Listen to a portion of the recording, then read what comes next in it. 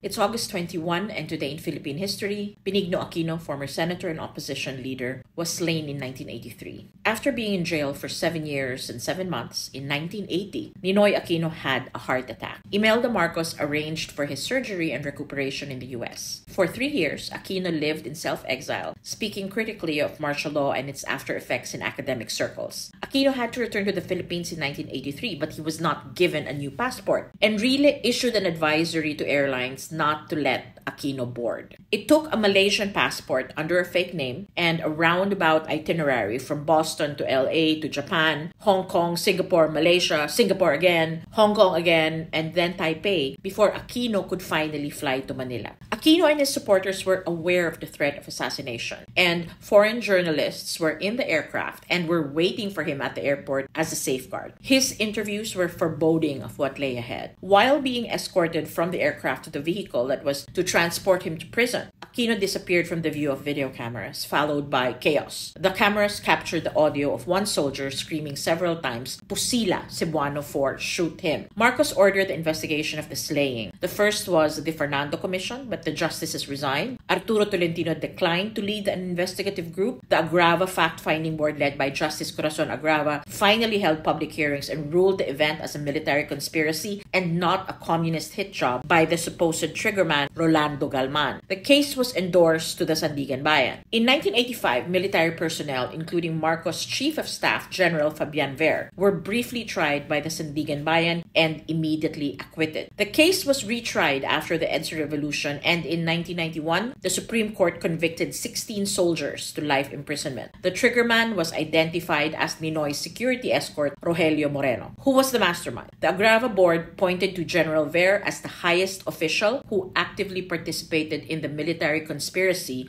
to assassinate Aquino. In 1986, Ver and other soldiers were indicted for murder. But because Ver fled with the Marcoses, the Sandigan Bayan could not pass judgment on him for lack of jurisdiction. Ver never returned to the country, and he passed away in Bangkok in 1998. He was never convicted. The death of Ninoy Aquino, a national politician and a son of Tarlac, and to a lesser extent, the slaying of Evelio Javier, the beloved governor of Antique, strengthened the national movement against the Marcoses' 21-year regime. Explore YouTube for archival videos and Supreme Court case decisions for details on the case if you want to know more. The suppression of facts that happened immediately after the slaying has made this case a puzzle that has spanned generations.